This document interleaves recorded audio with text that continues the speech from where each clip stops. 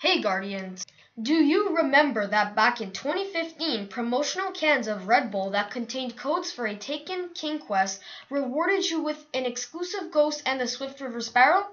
For Destiny 2, the Rockstar Energy drink is doing something very similar.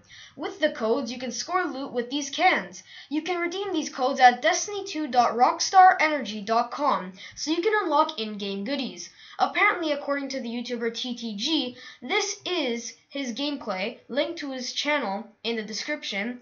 He says that you'll only be able to redeem these codes on September 1st, and that the website to redeem the codes is also not yet available. I can't wait to see what you can score with these. Anyways, thanks for watching, and I hope to see you all in the very next video.